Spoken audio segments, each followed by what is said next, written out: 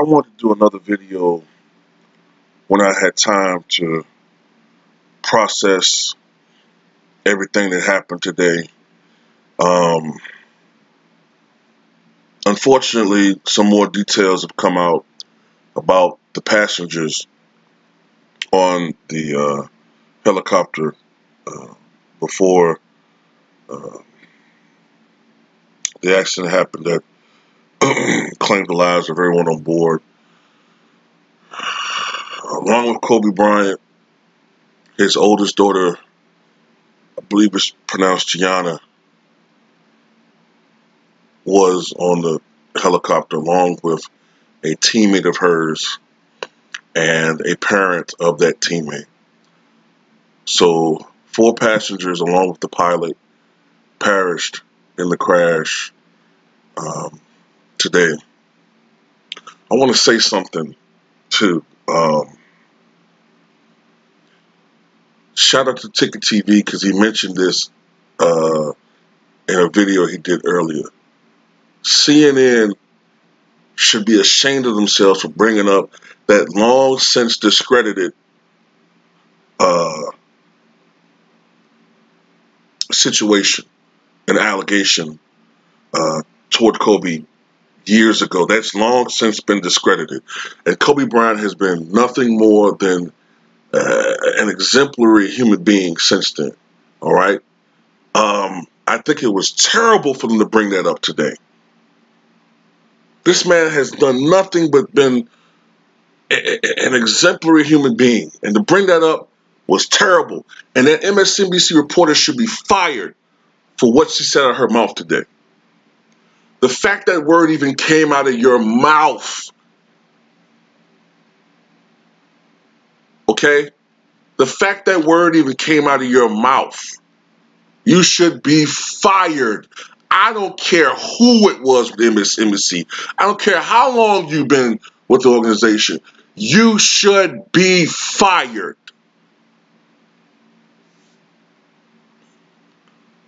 Now that I've said that,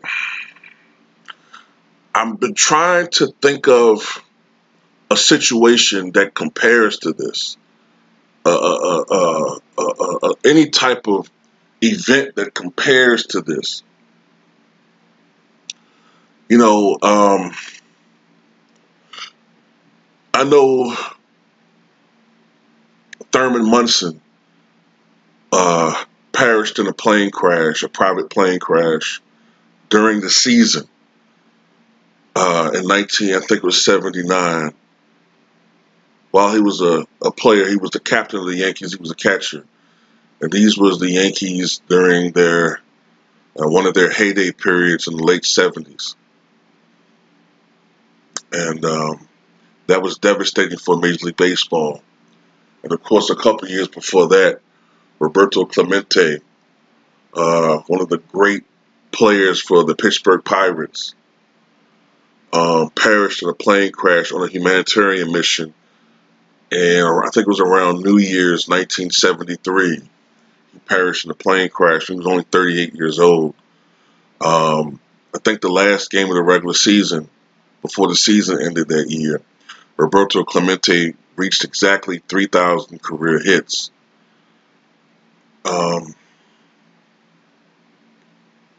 Rocky Marciano, of course, one of the all-time legends in boxing, passed away a day before his 46th birthday in 1969 while on his way to a business meeting, I think it was. I think it was over the cornfields in Iowa where he perished, I think it was. Just individuals that unfortunately perished while they were still in the prime of their lives, unnatural passings. Payne Stewart, a star in golf in the 1990s, perished in a plane crash. I think it was it over the Dakotas? I can't remember, but it was in 1999 when he was 42 years old. And of course, Roy Halladay, one of the best pitchers in baseball during his time, passed away in a plane crash several years ago. So, this has happened before, but the closest thing I can think of to feeling like this in the NBA with a player, we lose legends. Okay, we do. We lose legends. Um, but oftentimes they're older. You know, you never want to lose someone, but eventually we all pass. But the shock and surrealness, the only two situations that pop in my mind are with Wilt Chamberlain, because you just thought Wilt was going to live forever when he passed away, and Magic Johnson. Magic Johnson, when he announced he had HIV, November of 1991. Now, Magic Johnson, of course, didn't pass that day, but what people all thought to themselves, because at that time, HIV was just a precursor to AIDS, which was a automatic death sentence. So that's the closest I can think of. Of course, Magic Johnson, through the advancements in medicines to treat HIV, is still with us. And hopefully he'll be with us for several more years. But I can't really compare this to anything else. Kobe Bryant was a global sports figure, global icon. All right, that's how popular Kobe Bryant was. All right, I know that the mainstream media over the past couple of years have been trying to diminish his legacy to an extent. I don't want to get into that in this video too deep, but Kobe Bryant was the face of the NBA for several years. Okay.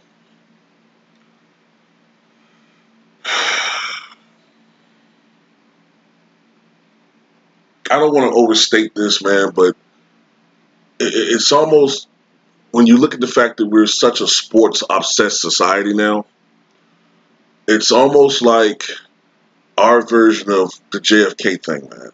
Like I said, I don't want to be too macabre or go too overstated with it, but it's like something like that, where that generation, JFK, the most popular president in American history at the time, and still is,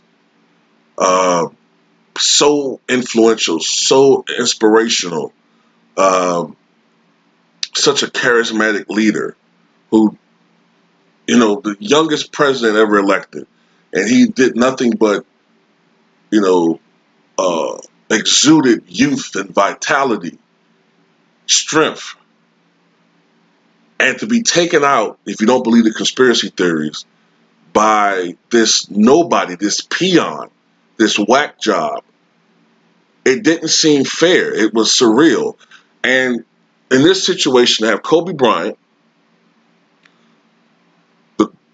probably the second greatest shooting guard of all time. And then today, I don't care how do you feel. If you think he's the greatest, hey, maybe he is. One of the greatest players in the history of basketball. For years, the most popular player in NBA history.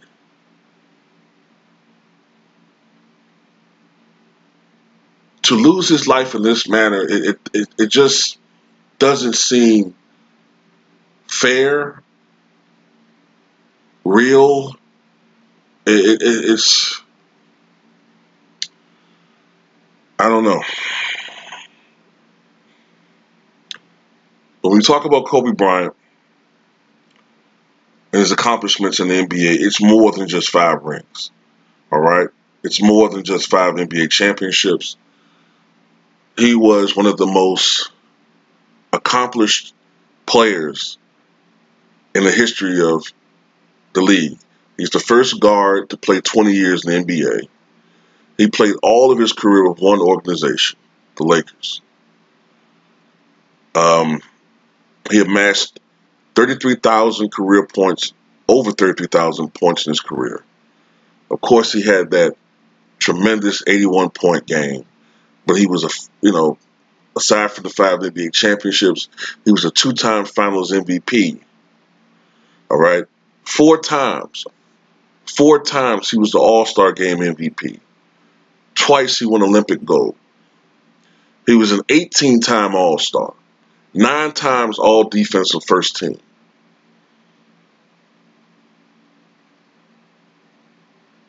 I believe 15 times in his career he was First Team All-NBA.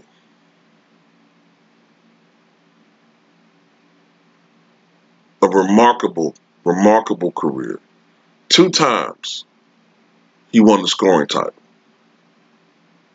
When you look at his 35.4 points per game season in 2005-2006, when you adjust it to pace, it's the #1 scoring season in NBA history.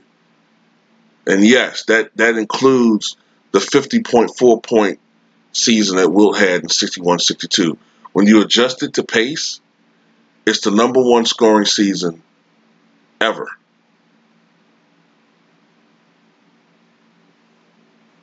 Kobe Bryant scored that season. He scored about 40% of the Lakers' points that season. It was truly phenomenal what he did there. It was truly phenomenal.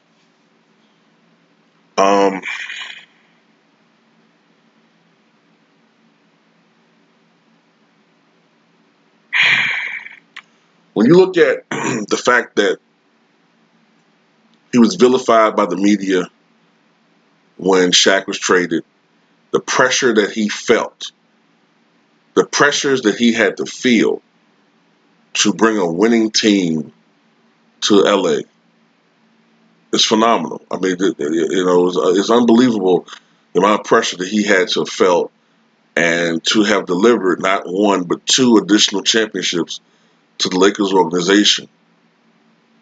All right? It's Kobe Bryant that helped to turn Pau Gasol to a Hall of Famer. Before Pau Gasol went to the Lakers, he had a reputation for being an underachiever and a reputation for being soft. After playing with Kobe Bryant, Pau Gasol is a 2-time NBA champion, and he will be, if not first ballot, he will eventually be a Hall of Famer. The thing to me that just makes this the most unfair, aside from the fact that now, Vanessa has become a widow, just like that. She's lost a child, she's lost a husband. There are kids right now in Los Angeles weeping because they've lost not only a sister, a big sister, but they've lost their father.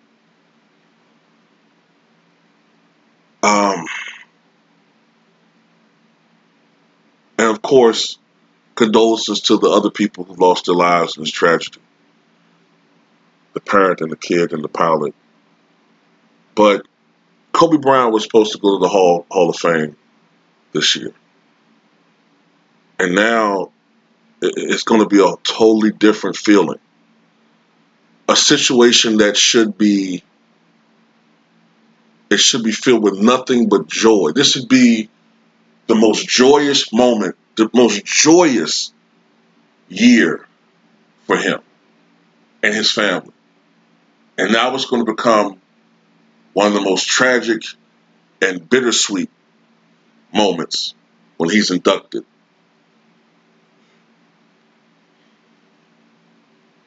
But now he will be inducted posthumously.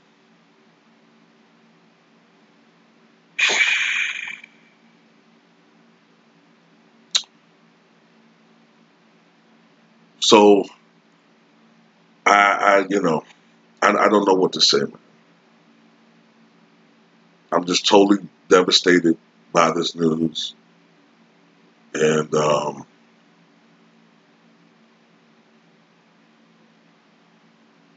he's the one player that I've watched over the past 30 years. Because remember, I was always rooting for Mike when he was with the Bulls or the Wizards. But Kobe is the only player. Klay Thompson does it too. Klay Thompson's the only other guy. But Kobe Bryant is one of only two players who, when I've ever watched him play, because I'm not a Laker fan. I'm not a Laker fan. But Kobe's the only guy that strikes fear in my heart when I was watching him play. I don't care about stats. I don't care what numbers say. When it comes to putting the ball in the basket, when the team needs him to do it, there was nobody better than Kobe Bean Bryant.